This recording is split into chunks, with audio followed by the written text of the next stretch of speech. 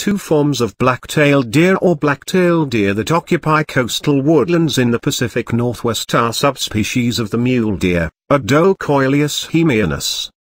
They have sometimes been treated as a species, but virtually all recent authorities maintain they are subspecies. The Columbian black-tailed deer, Odocoileus hemionus columbianus, is found in western North America, from northern California into the Pacific Northwest and coastal British Columbia.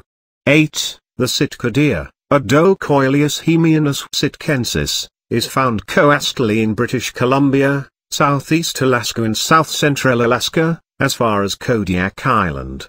Black-tailed deer once lived at least as far east as Wyoming.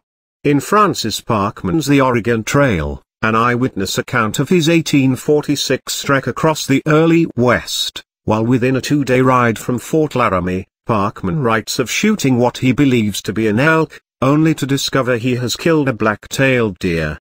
The black-tailed deer is currently common in California, western Oregon, Washington, in coastal and interior British Columbia, and north into the Alaskan Panhandle.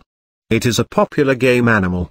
This species thrives on the edge of the forest, as the dark forest lacks the underbrush and grasslands the deer prefers as food, and completely open areas lack the hiding spots and cover it prefers for harsh weather.